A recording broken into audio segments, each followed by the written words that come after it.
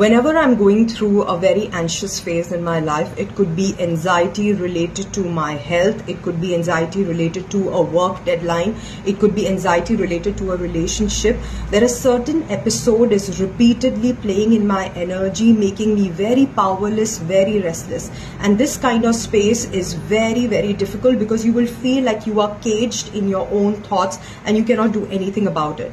If this state persists, it will really start impacting your physical, mental, emotional, spiritual health. So it's dangerous. So whenever you are going through an anxiety episode, usually when I go through it, this is what I do.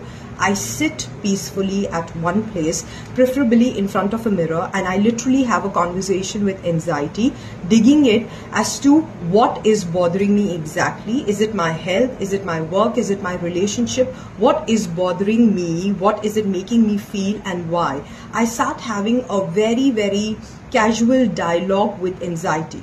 And I've realized the more you run away from anxiety or dwell in it, the more powerful it becomes. But if you have a conversation with anxiety in a very neutral state, slowly it will start losing its power. So whenever you're going through an anxious phase, try this technique. Don't run away from it.